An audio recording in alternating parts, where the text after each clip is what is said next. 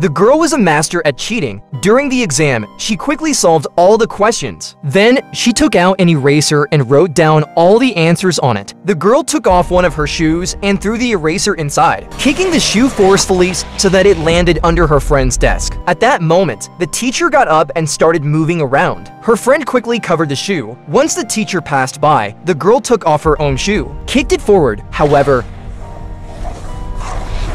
the girl was stunned as she watched the teacher immediately walk back to the podium. She swiftly picked up her test paper and stand up, put on the shoe, and walked to the podium, blocking the teacher's view. Her friend seized the opportunity, retrieved the eraser from the shoe, and opened it to reveal the answers right in front of her. She aced the exam this time. In the next exam, she swiftly finished her test paper and then placed her hand near the edge of the desk, using piano finger movements to communicate the answers A, B, C, D to her friends. She helped countless people achieve good grades.